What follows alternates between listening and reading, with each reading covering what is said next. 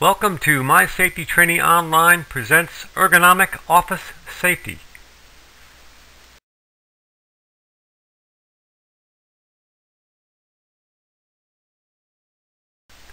This workshop has been designed as an introduction to the basic principles of ergonomics in the office. It targets the workers, supervisors, and managers that are exposed to ergonomic risks in the office environment. What you will learn. We'll talk about how to identify health considerations that apply to the office environment, evaluate a workstation, understand and consider computer monitor selection criteria, consider additional controls for cumulative trauma, use the computer monitor selection and setup checklist, then we'll summarize it and quiz you. Well, hey there, partner. I'm Rootin' Tootin' Roy here. I'm ready to help you blast your way through this program, so hang on to your socks, partner.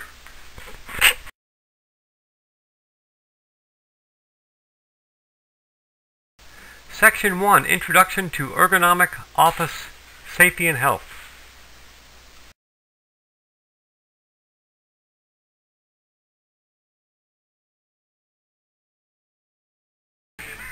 Here's your first group project. In 60 seconds, list as many sources of noise in your office as you can in the next 60 seconds.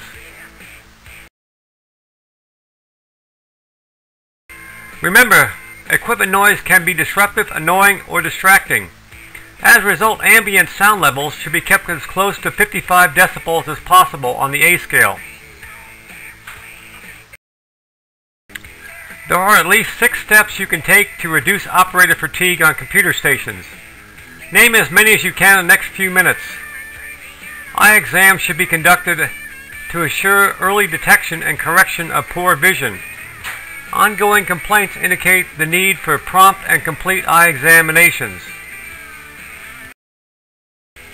To ensure that prescribed corrective lenses provide sufficient range of focus for computer monitor work, tell the examining ophthalmologist or optometrist that the employee's work involves using a computer monitor.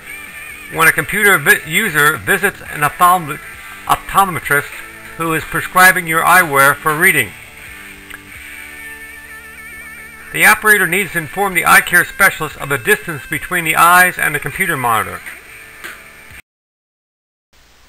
Eyewear prescribed for reading a book versus viewing a computer monitor may vary due to different focal distances. The distance can easily be measured by taking a piece of string and measuring from the bridge of the nose to the screen. Graduated bifocals may not work because the focal point of the corrected distance to the monitor may cause you to tilt your head back.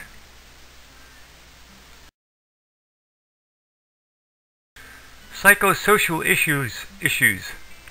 User-friendly software and adequate operator training are critical to a successful introduction. Training and orientation may be helpful, but a person's response to change depends on whether change is perceived as positive or negative. If computers and/or monitors are introduced in a way that fails to meet the needs of both the job and the users to prevent elevated levels of stress and anxiety, you must ensure the communication between workers and supervisors involves workers. Although concern about on-the-job hazards related to computer monitor use during pregnancy has increased as more women of childbearing age enter the workforce, there is insufficient evidence available to support the assumption that exposure to electromagnetic fields may cause birth defects and miscarriages.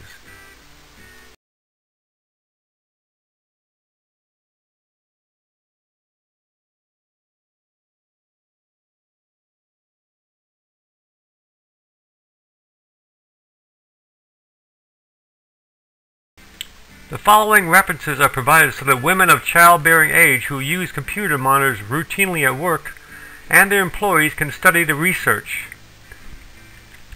Computer monitors and the Risk of Spontaneous Abortion by Nyash in the New England Journal of Medicine.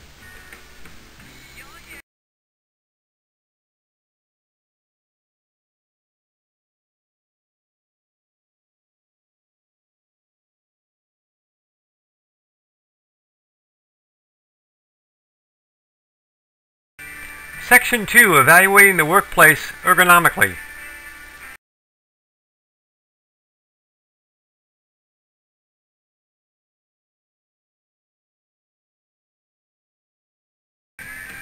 Evaluating a workplace. The work area should be large enough to accommodate the operator, allow a full range of movements involving the performing of the task, and have room enough for equipment and materials to make up a workstation. An effective work area should be limited to the convenient reach of the operator. Here we can see equipment and or materials found inside the small arc or the light blue are tilted toward the operator. These are high use items.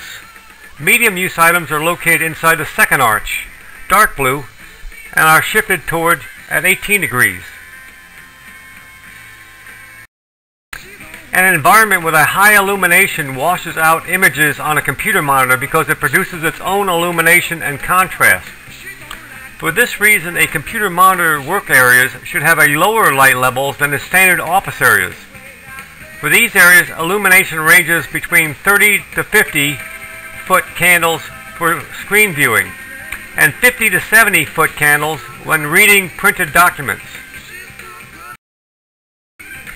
Adjustable lamps may be needed to provide supplemental light for reading printed documents. To control direct glare and reflected glare sources, the walls, furniture, and other equipment located near the VDT should not have high reflective finishes.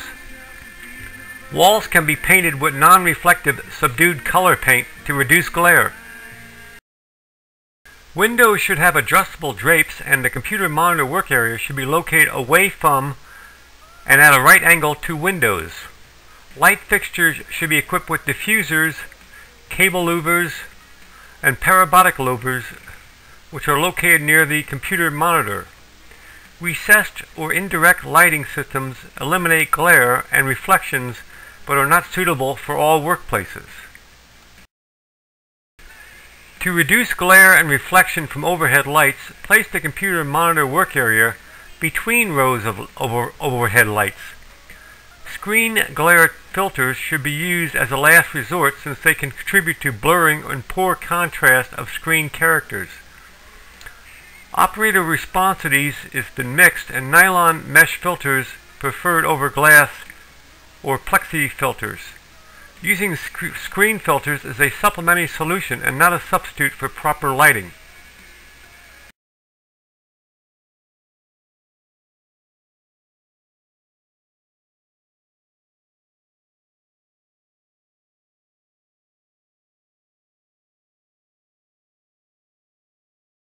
Temperature and humidity.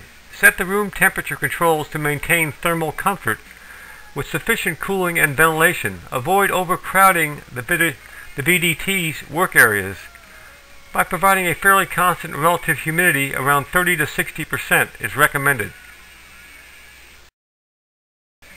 Section 3. Planning and Problem Solving.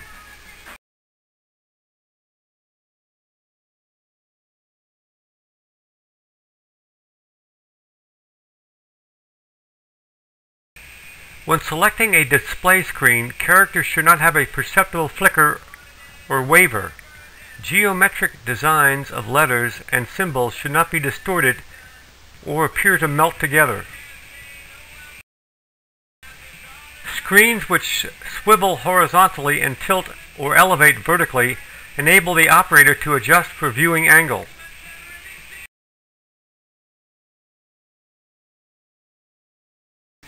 Mounting a video display monitor on an adjustable arm which allows movement in all directions is the most efficient way to build an adjustability and free up the workstation space.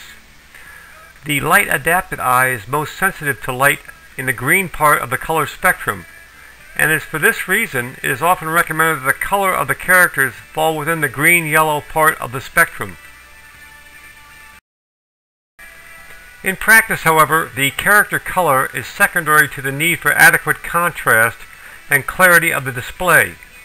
Regular screen cleaning is necessary to maintain the clarity of characters. Eyes in relation to the keys. When adjusting the screen height, the topmost line of the display should be at or slightly below the user's line of vision. Here we can see a visual depiction of the proper viewing distance. The viewing distance between the user's eyes and the screen should be between 16 and 29 inches when the neck is in a neutral position. Bifocal users will position the monitor at the lowest point of the work surface.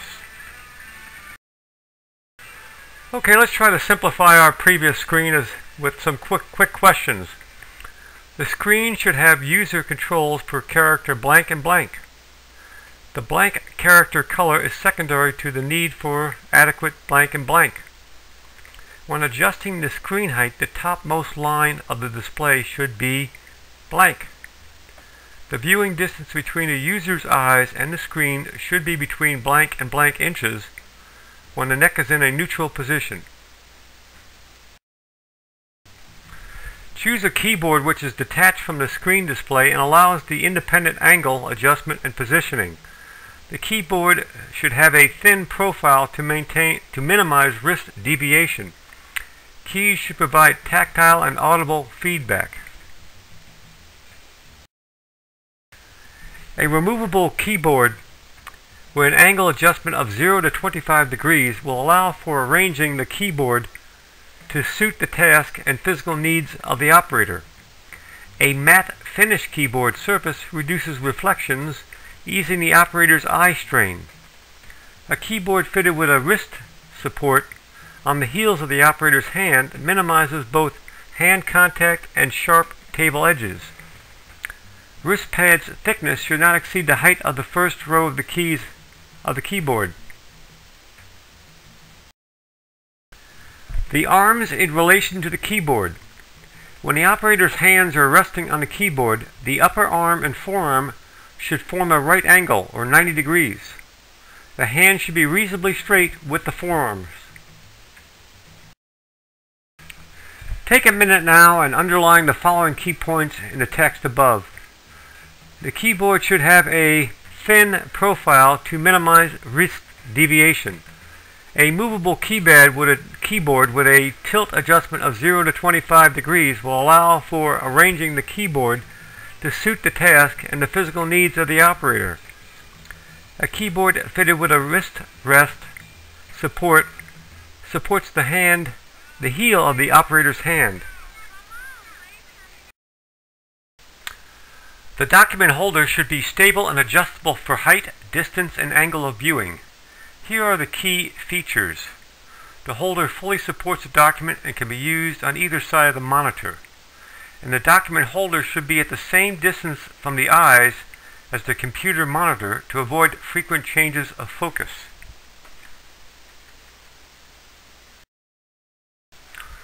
The holder is next to and at the same height as the display screen, so the operator can look from one to the other without moving the neck or back.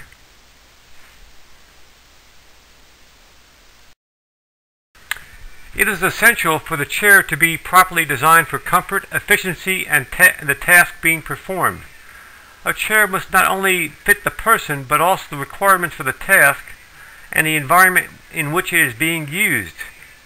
When this is determined, consider the individual dimensions before selecting the chair. Here are the few of the key factors in selecting a chair. Stability. Choose a chair that has good stability, a 5-point base. Seat. An ideal seat pan length allows 3 to 3.5 inches from the front edge of the seat to the back of the lower leg of the knee when the back contacts the backrest. The seat pan should not exceed 17 inches or the front edge of the seat will press against the back of the legs and cause discomfort. This will force the operator to sit forward in the seat out of contact with the backrest. For most people, a seat pan with a length less than 13 inches will not give adequate support under the thighs, causing the weight load to be shifted to other tissues, which will lead to discomfort during long periods of sitting. Ideally, the chair height should be adjusted first and then the workstation adjusted. In reality, however, the work surface height often cannot be adjusted. The chair height needs to be adjusted upward until the upper arm and forearm are at 90-degree angle with the work surface. A footrest can be added as needed to compensate for the increased chair seat height. Hard, unpadded, flat seat pants are uncomfortable for periods of an hour. This causes tension in the hip and muscles and becomes uncomfortable. The seat pan contour supports the lower back contact with the backrest. The front edge of the seat pan should have a softly padded, rounded front edge with a waterfall edge. Straight and unpadded seat pan front edges compress thigh tissues, restricting blood circulation. This causes pain and legs may fall asleep. Seat covering materials should be porous and breathable, but not slippery.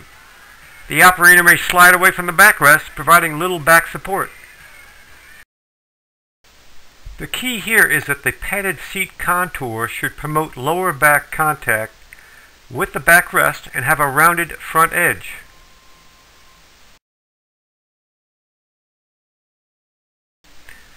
Backrests need 15 to 20 inches high support surface, about 13 inches wide, and contour to the curve of the lower back. The backrest should be large enough to support the entire back, including the lumbar region. However, it shouldn't be so large that it interferes with the use of the arms during the performance of the assigned task. It is preferable to have a chair with armrests that can be adjusted to the height of the individual for the task being performed. Armrests should be low and short enough to fit the chair under the work surface, and armrests that are too high elevate the shoulders, causing stiffness and pain in the shoulder and neck muscles. The most comfortable armrests are long enough to support the full arm at the base of the hand. Select a stable terminal table. A work table with an adjustable surface and separate adjustable keyboard is recommended. If a mouse is used, then the adjustable shelf should accommodate the mouse and the keyboard.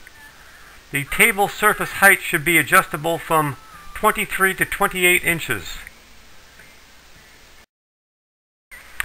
The table surface height should be adjustable to 23 to 28 inches. Adjustable work tables and keyboards allow for different operators and a variety of tasks to be performed.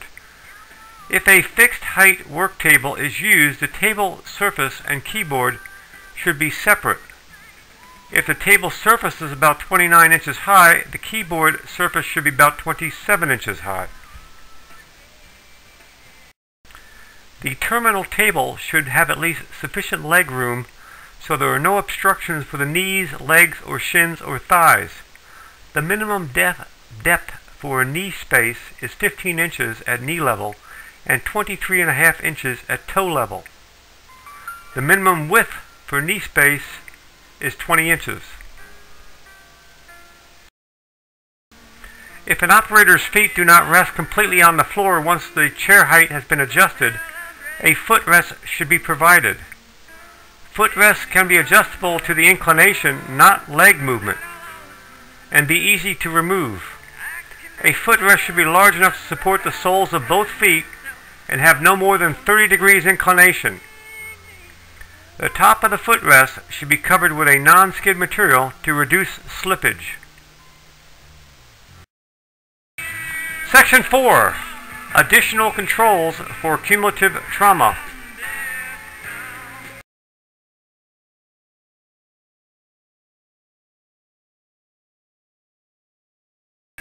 Okay, Root and Roy is going to help you introduce you to some computer-related health problems, and we'll see what we can do to make them effective solutions.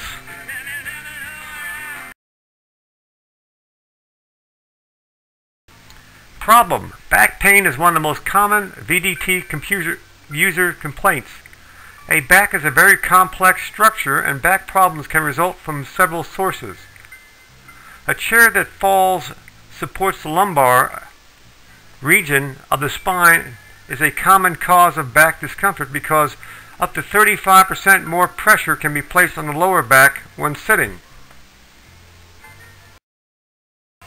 The normal adjustment of the spine, if viewed from the side, is an S-shaped curve with an inward curve at the neck and an outward curve at the middle of the back and an inward curve at the lower back.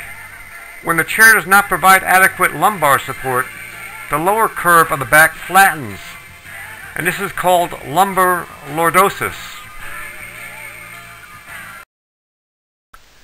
When the sitting process is completed, the hip actually rotates backward, flattening the curve of the lower back. This causes spinal discs to stretch from the vertebrae, causing discomfort. A chair that provides good lower back support can maintain normal alignment of the lower spine, relieving fatigue and discomfort.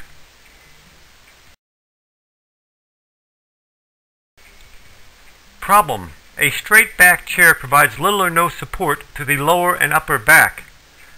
Sitting in this type of chair causes back muscle fatigue as a result of muscular efforts to maintain the back posture for a long period of time. The solution is a large tiltable backrest which allows the users to change positions, reducing muscular effort and fatigue from sitting. A slight backward recline also helps to reduce the flattening of the lower spine when sitting. Problem: when chairs are too soft, users sink into the seat pan. This restricts the movement and causes thigh, buttocks, and lower back fatigue. Conversely, when chairs are too hard, users will need to change postures frequently to relieve thigh and buttocks discomfort. Solution: people spend much of their time at work sitting, and this is especially true of computer operators. Consult with the operator for the chair choice that is best suited for them. Problem: when a display monitor is too low, it causes the operators to lean forward, slouch down, or lower the chair to improve their viewing display monitor. This causes the lower curve of the back to flatten because of lack of lumbar support. The solution is to raise the monitor so the top line of the character display is just below eye level. Problem: the monitor is too high or too low, causing hyperextension or forward flexion of the neck.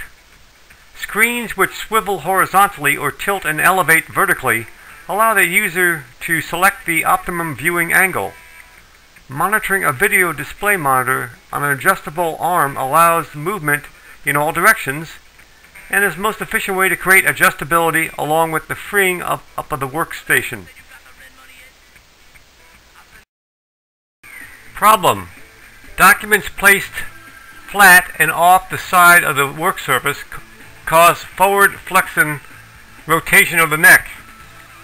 An articulated document holder or document holder mounted on the video display monitor positioned at the same elevation as the screen should relieve this problem. A document holder should be capable of being used on either side of the monitor.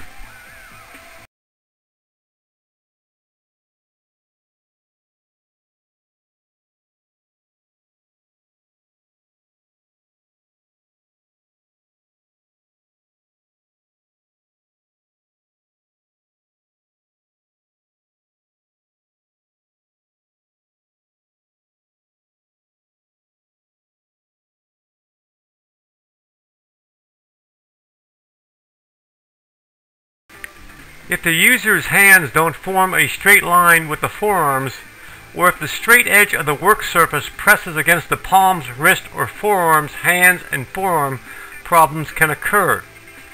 The problem is that the keyboard is too thick, causing wrist deviation.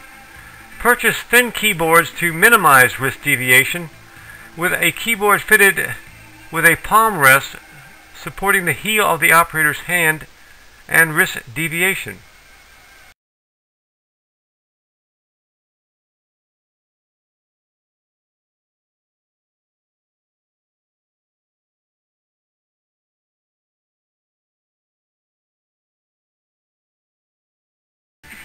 Problem: Using the foot rungs of the chair as footrest can produce excessive knee flexing. Operators usually put their feet on the rungs because the feet cannot rest squarely on the floor. Solution: provide a footrest.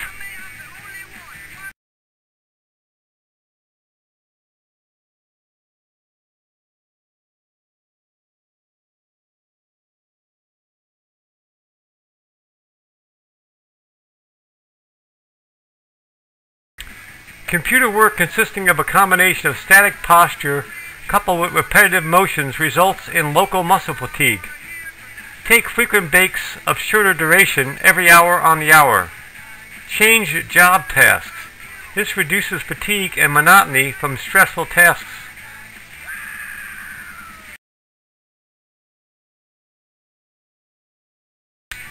Section 5. Computer monitor selection and setup checklist.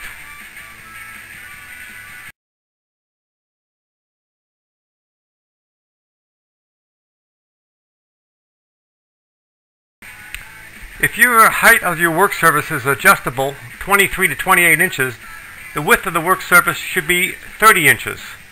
If the viewing distance is 16 to 29 inches for focusing at close range, the thickness of the work surface should be 1 inch. Your eyes in relation to the screen. The topmost line of display should not be higher than the user's eyes. Here we can see an example of a computer monitor selection and setup checklist. With an height of your work surface an adjustable 23 to 28 inches. The width of the work surface 30 inches, the viewing distance 16 to 29 inches, and the thickness of the work surface 1 inch.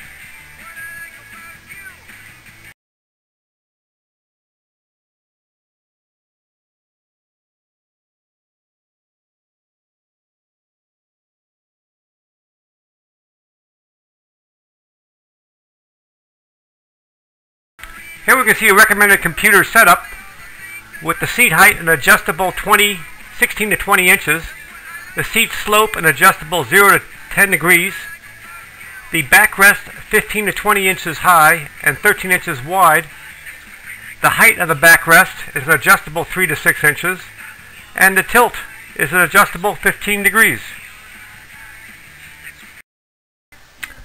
The angle between the backrest and the seat should be 90 to 105 degrees. The angle between the seat and lower leg should be 60 to 100 degrees.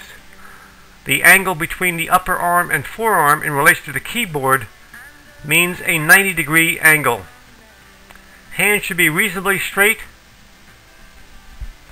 in line with the forearm. Here we can see a recommended computer setup with a seat pan depth of 13 to 17 inches and 17 to 20 inches wide, a knee room width of 20 inches minimum, non-adjustable work surfaces of 29 inches high, with a keyboard surface a height of about 27 inches.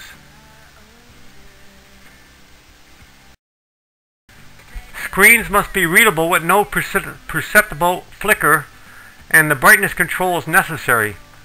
The blink rate should be no more than 2 different blink rates, at least 2 hertz apart. Cables and cords should be kept concealed, covered, or out of the way. Glare control. The computer monitor is placed at right angles to windows and have tilt and swivel adjustments. Use lighting levels at 30 to 50 candle foot when using the monitor, and 50 to 70 foot candles when documents are read. Fatigue control. Encourage good operator posture, body and eye exercises, rest pauses, and job rotation, or do substitution of less demanding tasks. When having vision problem, evaluate the operators who may need glasses or wear bifocals. Psychosocial issues. Include the operator in the selection process. Encourage communication between operators and supervisors. Summary and pop quiz for office ergonomics.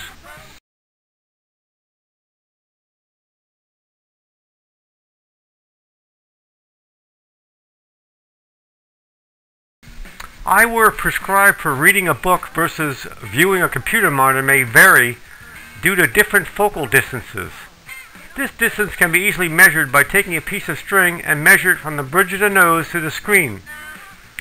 An environment with a high illumination washes out images on a computer monitor and may produce its own illumination and contrast. The work area should be large enough to accommodate the operator, allowing for a full range of motions involved in performing the tasks. Windows should be adjustable, have adjustable drapes, and the computer monitor work area should be located away from and at right angles to the windows. A matte finish keyboard surface reduces reflections and eases the operator's strain. It is essential for the chair to be properly designed for comfort, efficiency, and the task being performed. For most people, a seat pan with a length of less than 13 inches will not give adequate support under the thighs. The viewing distance should be 16 to 29 inches for the focusing at close range, and the thickness of the work surface at 1 inch.